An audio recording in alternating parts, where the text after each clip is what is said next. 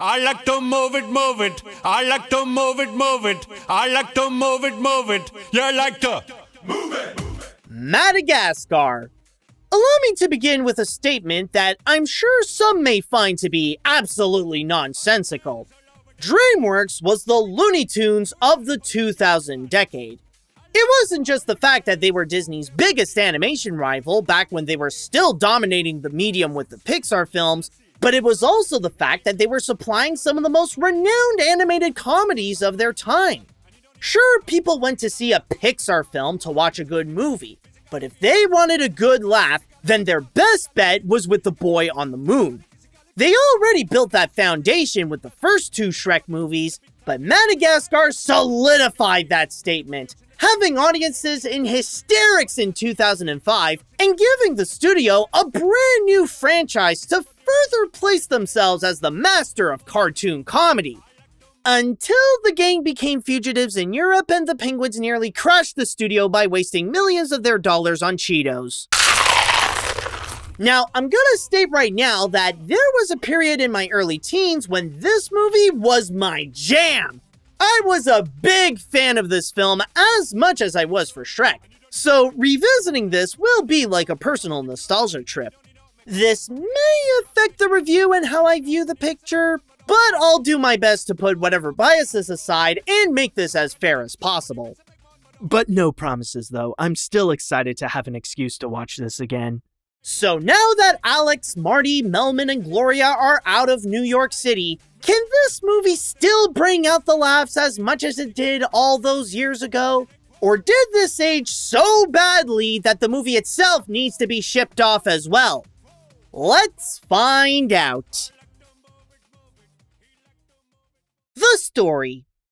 It's funny how the story itself reflects the same way as Marty's feelings regarding the environment he finds himself in. At the start of the picture, Marty was tired of his life in the Central Park Zoo. Yes, he got the best lifestyle that any animal could ask for, but he was just drained from the repetitiveness of his everyday life. That's why he had one little wish that was a little shocking to his friends. I wished I could go to the wild! The wild? Whoa! And once Marty took matters in his own hooves, his wish unexpectedly came true, where he and his friends are now stuck on the island of Madagascar, far away from the urban civilization of New York. With this kind of narrative, I'll admit that it's a little weak due to its predictable nature. Just like Marty's New York life, it's the same plot used again and again and again and again in family films where the lead wants something more in their lives to escape their boredom, but then gets their wish in the form of a feature-length adventure. The same thing happens here. The movie grants Marty's wish, drags his friends into the situation, and then puts them to the test if what the zebra wanted was even a good idea in the first place. Nature! It's all over me! Get it off! I can't see! I can't see! I can see! However, while lesser animated films would use just that as their entire plotline, that is actually only half of Madagascar. Once the gang meets the lemurs, the story slowly transitions from Marty's to Alex's. When the lion has no choice but to adapt to his new environment, his instincts start to kick in, giving the feature a new conflict where the group's best friend could now become their enemy whose hunger for meat can get the best of him. In terms of story, this is where things get interesting. It gives a fresh update to the cliched narrative with a twist that one of the main characters could possibly be the villain and really spicing up the relationship between Alex and the gang. And while there are those two plot lines happening, there is one component that ties this all together to explain what this movie really is about. And that is the friendship between Marty and Alex. It is the heart of the picture that is the key of this being engaging, where despite having opposite views of living in New York, it genuinely presents the two as best friends. There have been plenty of times where they're not being helpful to one another and might get on each other's throats, but they can easily forgive each other and ultimately want what's best for them.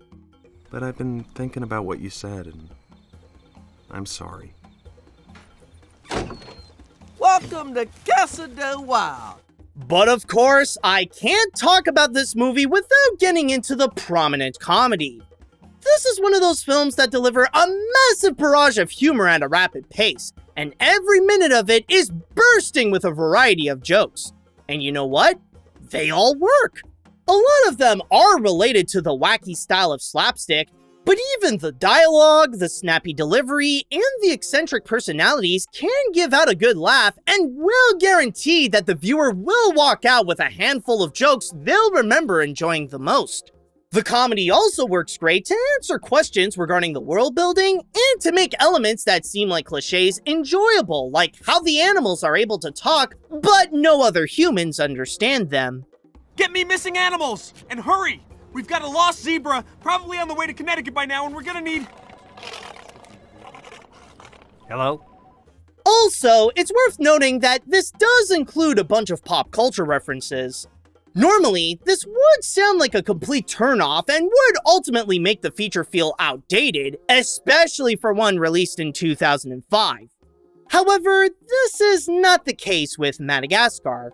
Surprisingly, they work in a timeless way where they are less about the trends at the time and more related to their New York background, often refining the characters' personalities or emphasizing the Manhattan theme.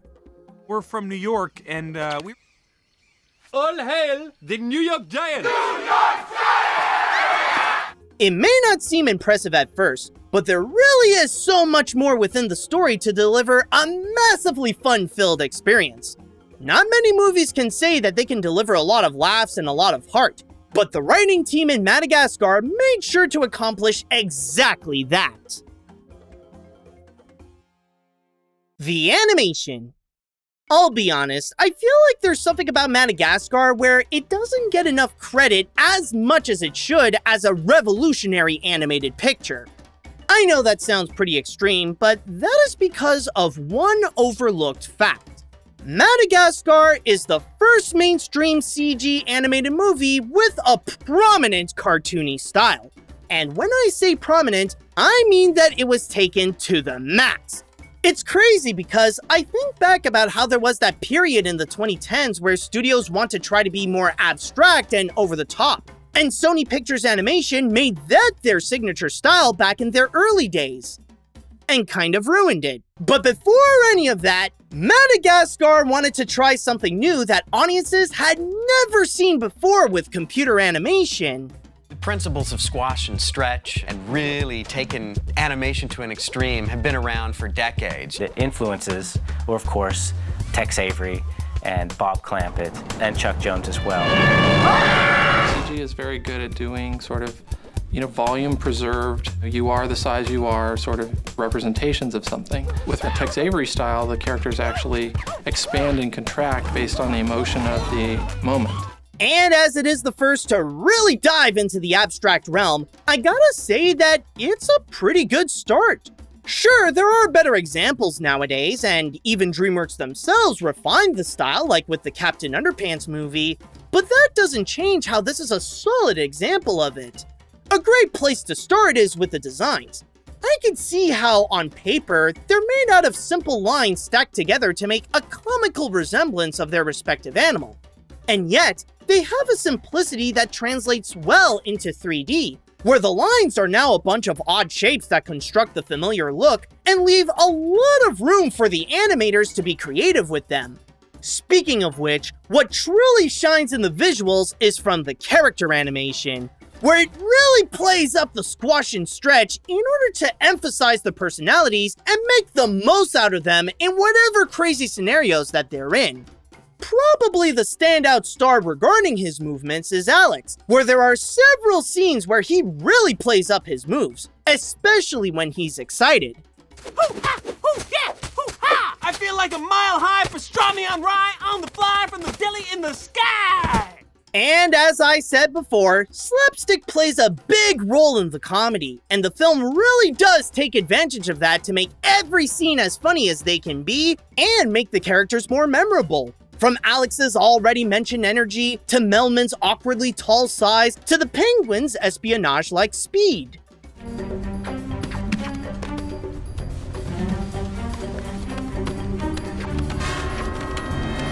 But while the animals can go wild, it also knows when to calm down and have a moment to get a little serious.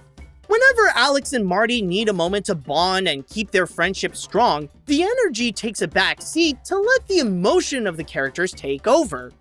Outside of the characters, there's also the backgrounds that make the movie a delight to watch. The island of Madagascar captures the look of a thriving jungle with countless of plants and different areas with the strong use of detail, and really brighten up the feature with its use of colors to make it feel more alive. The look is also strong in New York, as it has a lot of that man-made feeling and have the city itself be filled with billboards and urban architecture. Also, I just want to add that New York itself is kind of funny for those who are familiar with the city.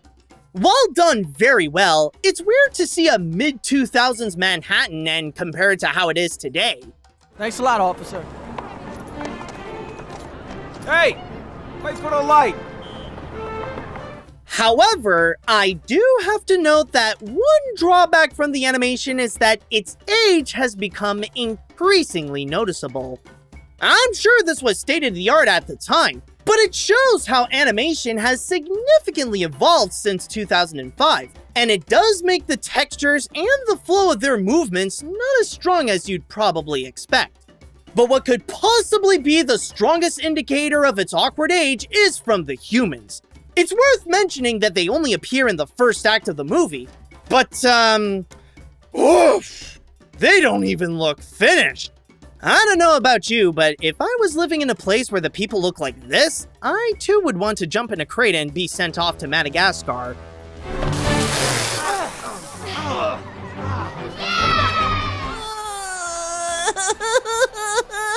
Would I say that this is the best looking DreamWorks film ever made? Probably not. But this movie still deserves credit to push the medium to uncharted realms and be the first among the big names to go crazy with 3D.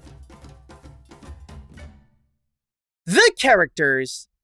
I think it's safe to say that Madagascar is a character-driven movie, and the hook of it all is the appeal of its larger-than-life, well, characters. And honestly, I think a big part of the franchise's success is because of the highly talented cast. The writing is already good enough to supply some well-made comedy, but the actors pushed it to that extra mile for their brand of humor to really shine, and to make the personalities as memorable as they can be. Starting with the you got Alex, who is the star of the Central Park Zoo. He loves the attention that he gets as much as he loves himself. However, he may be too comfortable with his New York lifestyle. After getting casted off, he has the hardest time trying to adapt to his new jungle environment, especially when his urge for steaks reached to the brink of uncontrollable. However, even under all that ego, he still has a soft spot for his friends, and he is aware that he only has a good life because of them. Maybe not the best at helping others, but when he does, it comes from a good place in his heart. You mess with him, you mess with me, Howard. See? Mr. Grumpy Stripes. We make a great team, the two of us. Next up is the other main character, Marty, the zebra who wishes to go to the wild. Unlike Alex, as he lands in Madagascar, he has no trouble adapting to his new environment and relishes every moment of his freedom. But similar to the lion, he doesn't care about only himself. Yes, he has his own wants and needs, but he's also the kind that wants to share the wealth and have his friends be happy with wildlife as much as he is. It's like billions and billions of helicopters. It's shoot a star. Make a wish, quick. Then you got Gloria, the largely strong hippo and mother figure of the team who pushes them to do the right thing, and Melvin, the giraffe who is constantly worried about his health and fears just about every germ and disease out there. Outside of the gang, there's King Julian, the flamboyant king of the lemurs with an ego bigger than Alex's, who hangs around with his rational advisor Maurice and the baby-like Mort. The credit to Julian being as hilarious as he is definitely belongs to Sacha Baron Cohen's performance, with his thick Indian accent making his diva-like attitude a little more special. Does anyone else have the heebie-jeebies? No? Good. So shut up.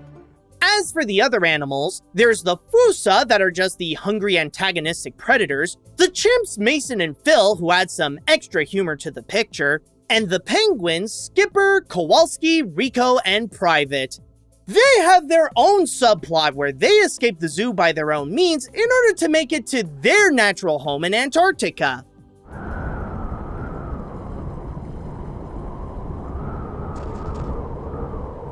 Well, this sucks. Like the other animals, they mainly provide some extra comedy with the way that they take their mission ridiculously seriously, but they also play a significant role to the story where it's due to their actions how the gang got the idea of living in the wild and finding themselves in Madagascar. Also, on a side note, the voices are actually some of the crew of the movie, including director Tom McGrath as Skipper, story artist Chris Miller as Kowalski, assistant editor Christopher Knight as Private, and the man doing the noises for Rico is none other than Jeffrey Katzenberg himself. Africa? That ain't gonna fly. Rico! There may be some whose roles is just to give the movie more jokes and nothing more. But thanks to having a wonderful cast, the characters are the reason why, at least the first film, is worth revisiting. It's like catching up with old friends so that you can all have a laugh.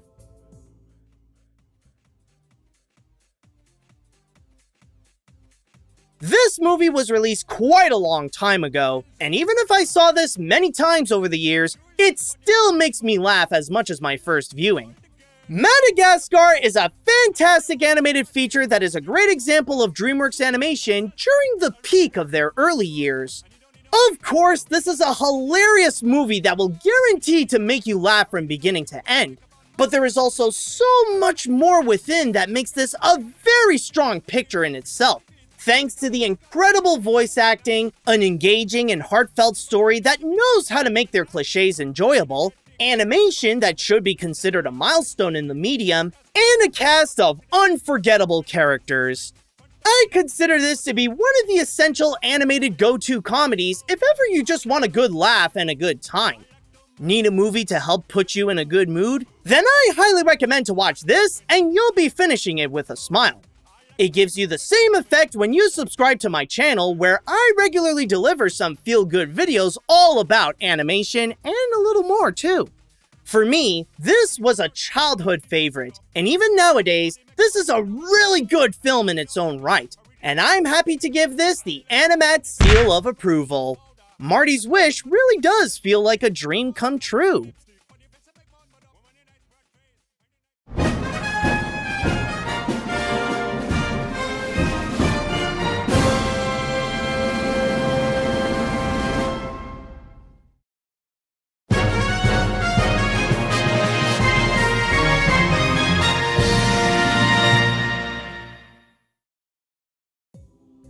Welcome back, recruits. This is Animat. I hope you all enjoyed your time watching this review of Madagascar.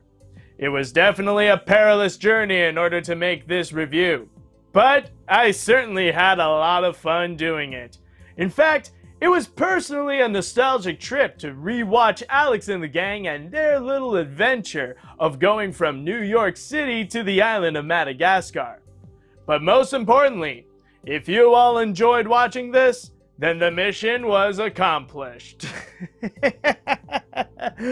As you could tell, I love doing my impression of Skipper. I mean, Skipper's voice is in the same range as mine already, but it's just fun, like, doing impressions, like, just out of the blue or whenever I'm bored. And usually, whenever I go into my silly voice mode, there is a chance that one of them will suddenly pop up as Skipper. So, I just figured that considering this is a Madagascar review, might as well go and have an opportunity to show off my Skipper impression. Alright, but anyways, with that said and done, now that we are finished with the Madagascar review, it is now time that we shall go and move on to a Patreon request. And this time around, it shall be from Alan Oliva.